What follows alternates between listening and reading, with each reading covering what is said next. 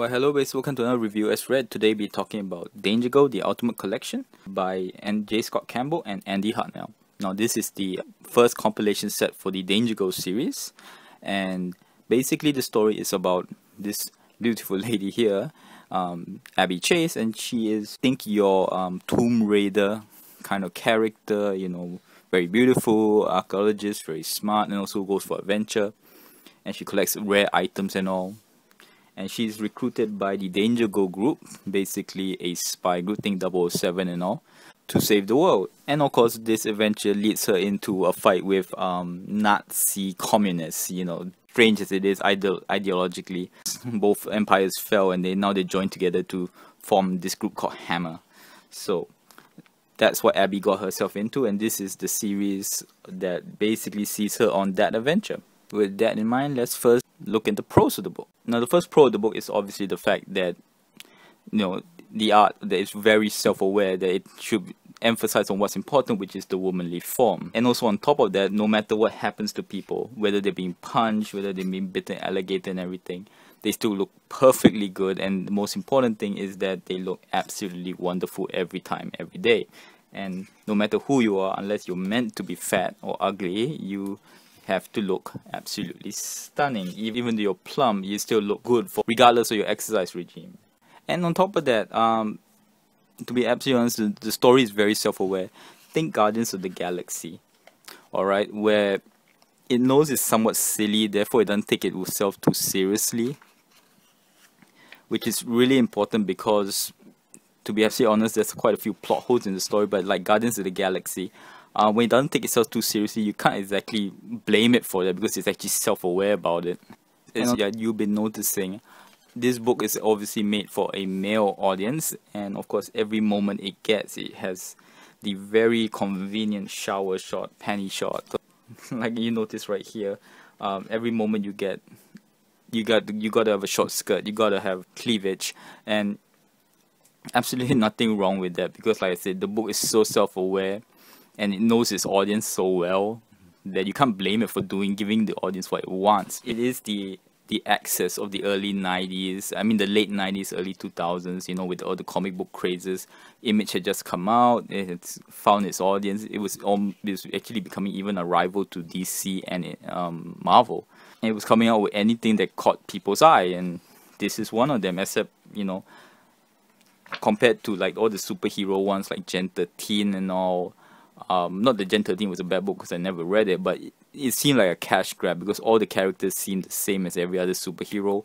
At least this one went a bit of a different route.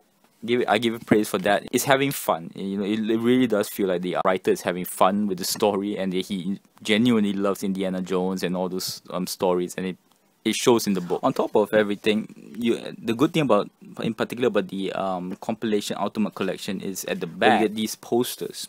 All right. These might be covers from the comics also, but you know, I mean, it's nice to have these at the back. The art, all right, they're very good art. Like I said, the art or the female form is amazing in this book, so that's also a pro in that you can, yeah, I can guess you can put this on your wallpaper on your computer, or you scan it. On top of that, you know, they are nice pictures, so that's another plus of the book compared to the and also you get a internal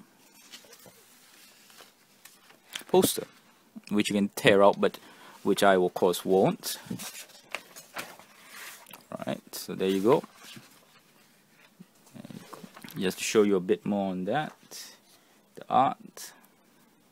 So those are the pros of the book. Now let's get into the cons of the book. Now the cons of the book, the first thing of course obviously is plot holes.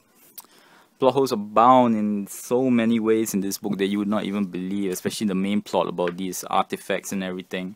You know, how people can fall off how many feet and all and still survive, when it's convenient, for example, you know, like example this part right here, just say here they are about to be killed and somehow a giant eel appears, literally at the most fantastic moment.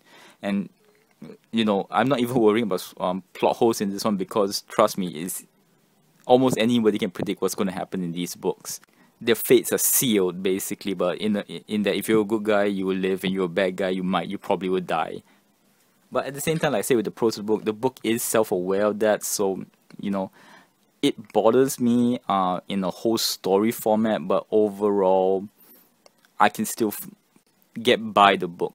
The next thing, of course, is every character, to be absolutely honest, it's a stereotype, literal stereotype. You know, like for example, their leader, the Danger Girls, is an X007, cool, suave, MI6, British guy. You got the Russian with the knives, the Australian with the whip. All right, she's sassy, and the nerd, and of course the Tomb Raider character. And on top of that, there are many characters who, example, they even speak like how, if you look at the text bubble, they literally talk in that stereotypical German accent. You know, you see like the Germans, you know, that kind of thing. So everybody's a stereotype. So I'm just saying that if you are easily offended by certain types of racism and all, this might not help the situation.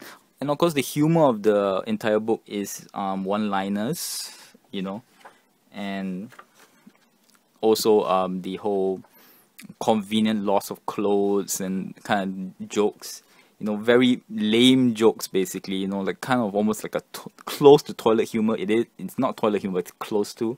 And the issue is, of course, in a weekly or bi-weekly comic that will work, but unfortunately when you read a compilation that's so thick, what happens is the jokes get old. I mean, old really fast. The sad thing to say about the story is it's average.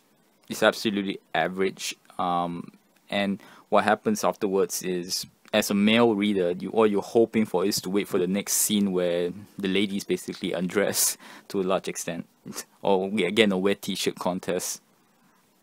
In fact, some of the characters, like this guy here, Major Maxim, you know, his story is actually quite interesting in that how come he's the only one that can take this serum and not disintegrate.